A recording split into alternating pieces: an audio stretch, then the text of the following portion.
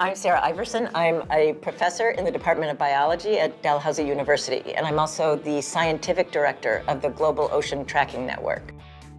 The Ocean Tracking Network is a global research consortium. It involves all the continents and oceans around the globe, and we are installing Canadian-made state-of-the-art technology to establish an entirely new kind of ocean observing system. There is a huge mecca of oceans researchers in Halifax, and so it represents a great opportunity for people to interact and meet with one another. We've actually found that it's been a lot of fun to host conferences in Halifax. People really enjoy Halifax and they love a good excuse to come and visit. The child comes out in all of us, and I think one of the things that I've always found surprising is all these sort of stiff shirt scientists come to Halifax and they go on a pub crawl. Absolutely everyone that visits loves Halifax.